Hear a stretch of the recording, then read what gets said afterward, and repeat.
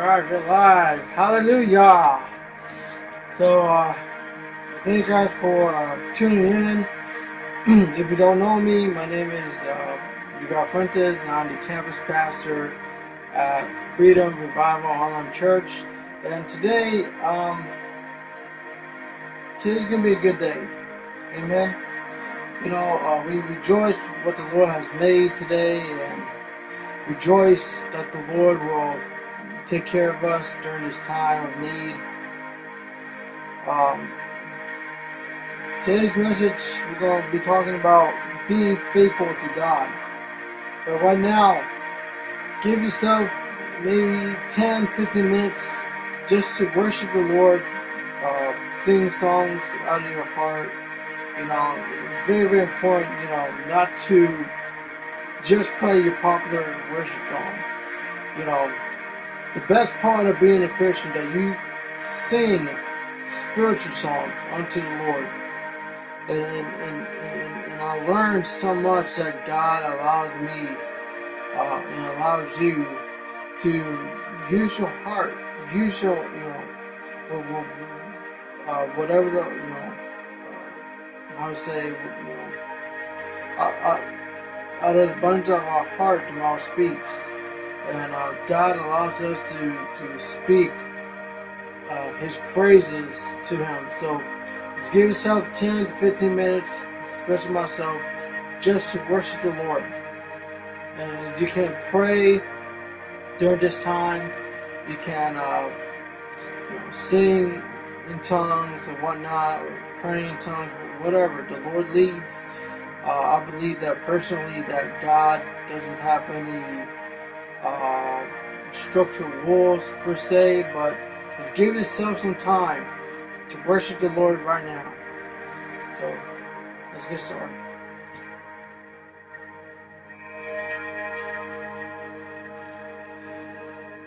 Thank you, Lord.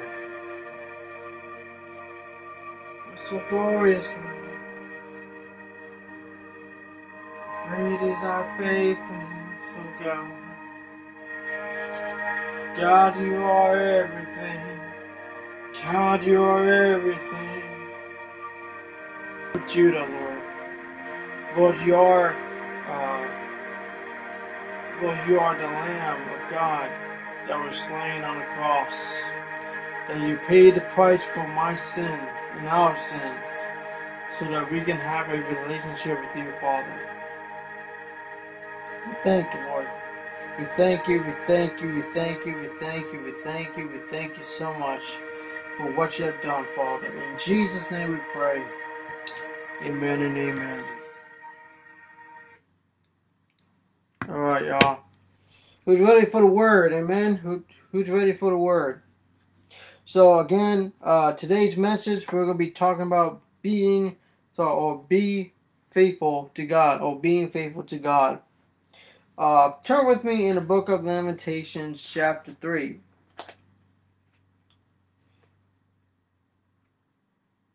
Lamentation, chapter 3, verse 23. And it reads, "They are new every morning. Great is your faithfulness. The Lord is my portion, says my soul. Therefore, I will hope in Him. The Lord is good to those who wait for Him, to the soul who seeks Him." So I just read verses 23 to 25. Now, let's read in Galatians chapter 5. Galatians chapter 5.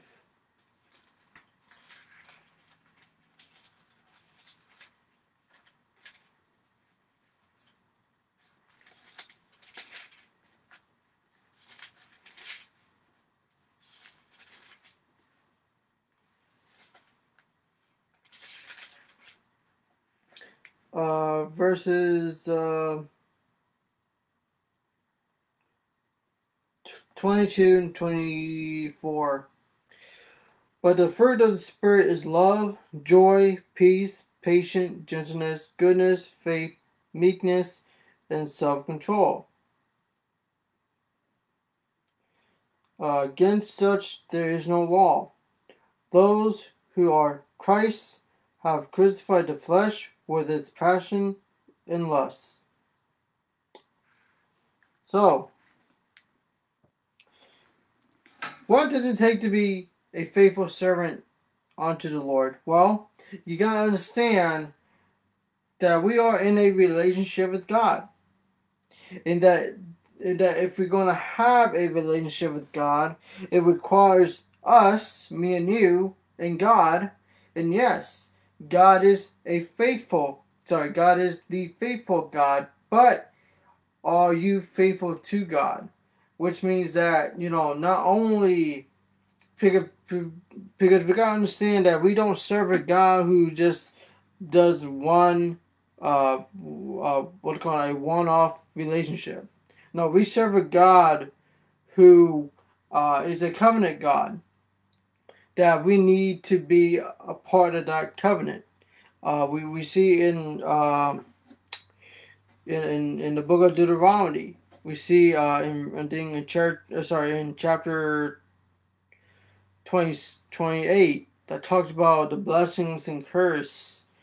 If you're gonna keep His commandments or keeping His covenant or not. And so it's very, very important to understand that God does a lot of if and then statements, because God doesn't play games. Okay, God doesn't play games. If you're going to serve the Lord, you better serve Him 100%. Because if you slack off, well, not really slack off, but you walked away from Him, you don't want to do anything with God, God's going to cut you off, man. And especially with lukewarm Christians right now, we need those of you who are lukewarm Christians, better choose quick. Because God is not playing games with you. If you're going to serve God 100%. If you don't do it. Because, see, being a born-again Christians is not for the faint of heart. Being a Christian is not about doing the American church thing that play with God playing with God on Sundays and living like hell for the rest of the week. God ain't playing games. See, that's why we gotta understand what does the relationship with God looks like. So understand that we gotta be a part of that covenant, not just God doing all the covenant work. See, are we going to keep God's law in our hearts? Are we going to keep the word of God in our hearts? See, are we going to be faithful to Him? Or are we just going to, pray to God every tragedy that is going on in our lives? See, that God doesn't work that way. See, God, it's like marriage. When Christ says, forgive me. When Paul says that, here's a good example in Ephesians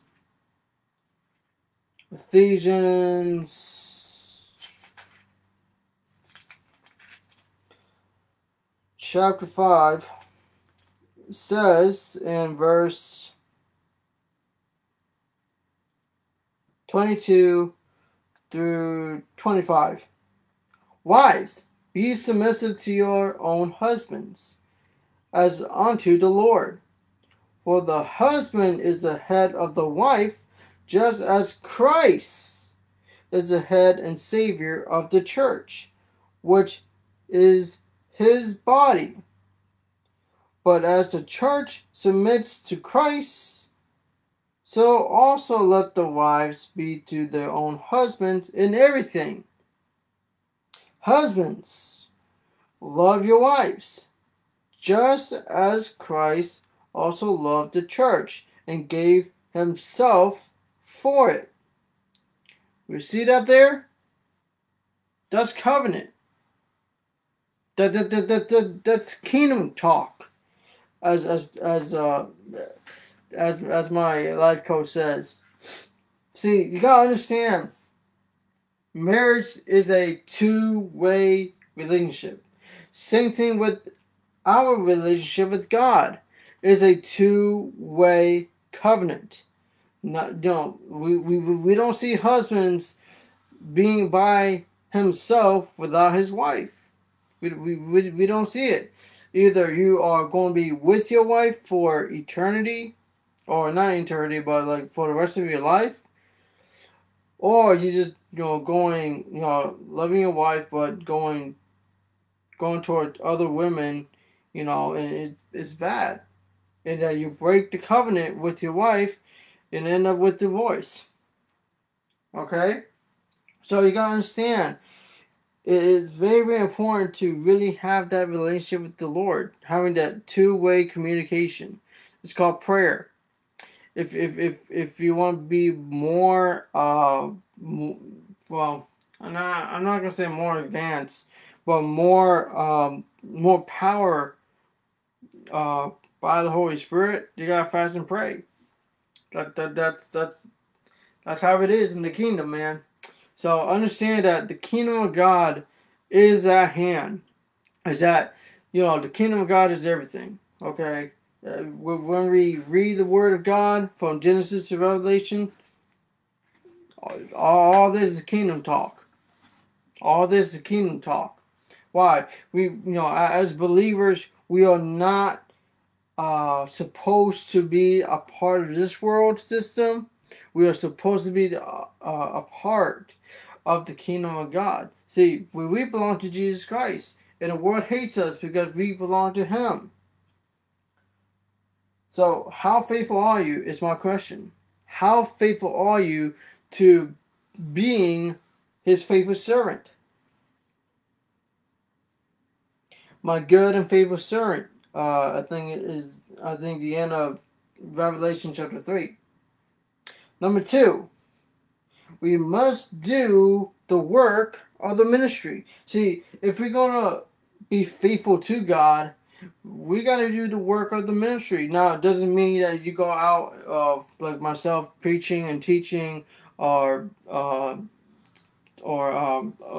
having a prophetic ministry or apostolic ministry or all that stuff. But you should be in a ministry business to going to your job or going to school or going to go be a missionary or go go in the medical field or be a professor or a or be a part of a sport team or whatnot, and then serve the Lord with that, because you are serving the people with your skill sets, and also you can volunteer your time to be an usher, to be a deacon, to be a a volunteer pastor or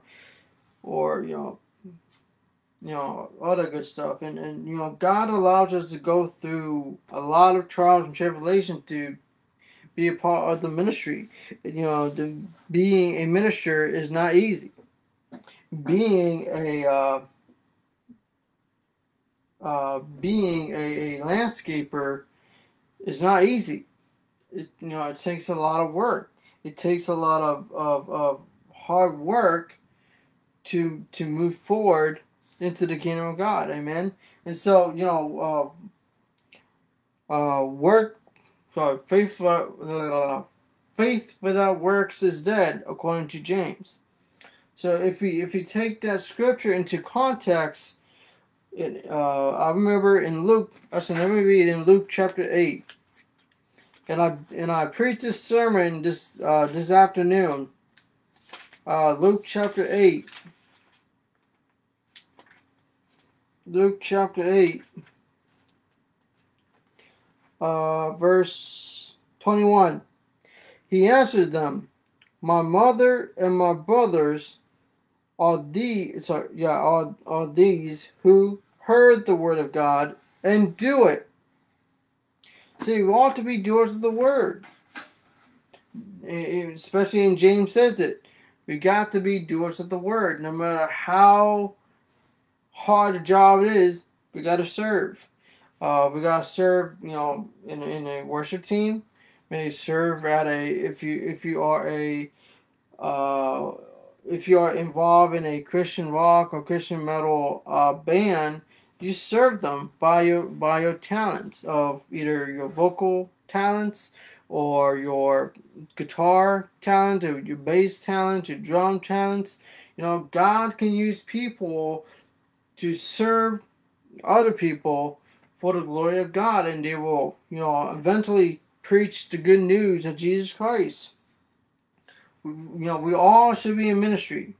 We all should be in a ministry business. We all should be about the kingdom business. Amen. And so God allows us to go through, just, figuring out what your challenge and what your skills are so that you can serve a company or a band or a sports team to bring the glory to Jesus Christ. And we ought to bring glory to Jesus Christ for what we have done. See, number 3, if, being a one-sided covenant, meaning that God is not your babysitter. God is not, of course, we, sometimes God, hold our hand and walk us through a tough time or a hardship. But God allows us to grow in us by the Holy Spirit. To not, God is not our babysitter. Basically, what I'm saying, God allows us to go through trials and tribulations to grow us and to mature us in a way, because you can't stay a baby Christian forever. That just cannot be. If you want to grow closer to the Lord, you gotta have how to say, you're gonna have a desire to seek the Lord on your own. Your pastor is not going to be your babysitter, feeding you, spoon-fed you the Word of God. No, you got to be willing to go through the Word yourself and to study the Word to show yourself approved, to the point that you are growing in maturity in the Lord, and to really understand the power of the Holy Ghost in you, so that you can transform a city or a town in Jesus' name. So God is not your babysitter.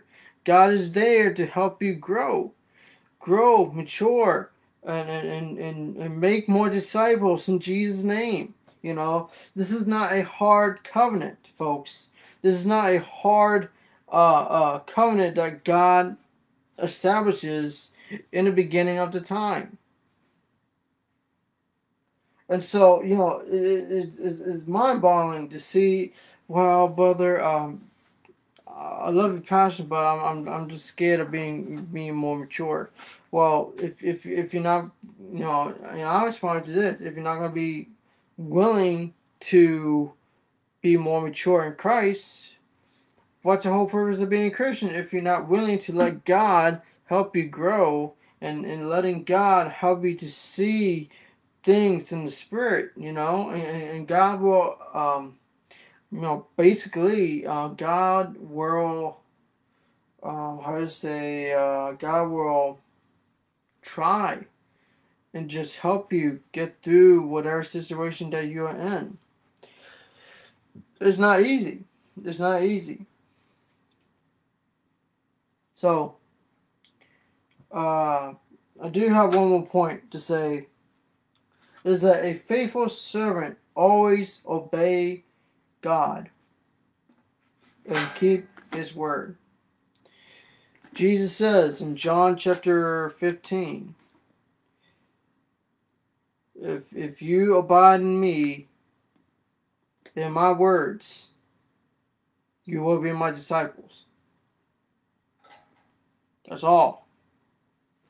If you truly want to be His disciples, if you truly want to be Christ's disciples in your life right now, obey God. Whatever God calls you to do, do it. And keep His word. It's that simple. Keep the Word of God in your heart. Keep the Word of God in your heart. I think this is the most crucial part of having a relationship with God, is that you begin to move in a mighty way when you are in line not only with the scriptures but in line with the Word in line with the Word of God in your life. This is really crucial if we want to grow closer to the Lord. It is very, very crucial to begin to see manifestations of the fruit of the Spirit in your life when you walk with Him, when you obey the Lord, when you keep His word and study His word, and to make more disciples in Jesus' name. I think this is the best part about the Christian life, folks, or the kingdom lifestyle, I should say, is that we begin to seek God to the point where people are being transformed, and the power of God begin to transform people's lives, and people will be and many people will get delivered, and many people will be healed in Jesus' name. Many people will receive prophetic words, or word of knowledge, or word of wisdom, and sharing the good news of Jesus Christ, man. I mean, God is all powerful. God is all knowing. God is all, God is everywhere. So, we always got to remember that we always got to be faithful to Him, no matter the cost. Yes, and there will be costs during discipleship. There will be costs that you will have to follow the Lord Jesus Christ with all your heart, to the point where they will be able to finish the race strong and to endure until the end. So I think that's the word that I got from the Lord this afternoon as I was taking a nap. Praise God, and God's given this word to share. So let's go ahead and close with a little bit of 15 minutes worship and praise as we close. Thank you. Thank you. Thank you. Well, I hope you guys enjoyed the service. And I do too. Praise God. I hope you guys have a great evening, and a great a great week as you return back to work, or you still staying at home, but just have a great week. May God bless you. May God keep you, and I hope that you enjoy this message. As if you can, if the Holy Spirit leads you to give like a confirmation of what I'm saying, go ahead and feel free to comment down below, and let's share what the Lord is doing in our lives. Amen. We should not be ashamed of sharing what the Lord is teaching us during this time. So, again, comment down below if the Lord leads you to say something or whatnot. So, again, thank you guys for watching. May God bless you, and I'll see you guys again next time.